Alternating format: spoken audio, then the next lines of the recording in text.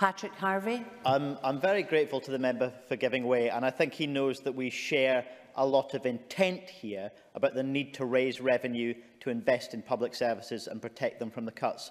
But why should that be focused on the basic rate? Can the Labour Party explain why low and middle income earners should be asked to pay more tax rather than those who can genuinely afford to pay?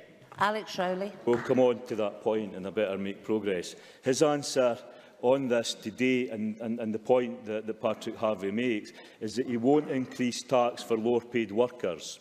So let us be open and honest about what this proposal would mean for people on different salaries. If you earn below £21,000, you don't pay more. If you are on the median salary of £28,000, you are being asked to pay just over £1 more a week, an extra £65 a year.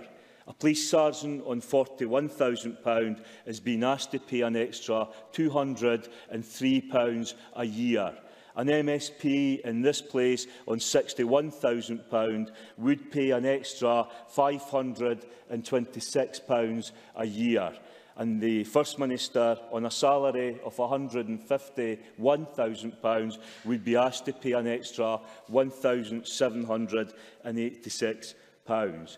So to the point that Patrick Harvie makes, it would be the collective power of all those individuals paying a little bit more according to their means that would pay for the much-needed investment in education, in home care and in the future of our country. None of us know what the future holds and what support we or our families will need in the years to come.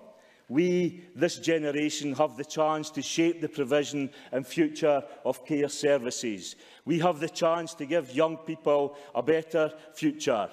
Lack of educational achievement, lack of care services, lack of investment for the future. Is that really the price we are all willing to pay to avoid a small increase in income tax? I say to you, let us have that discussion. Let us have that debate and let us talk about the kind of society that we want, the kind of public services that we want and the kind of Scotland that we all want to live in. I move the motion.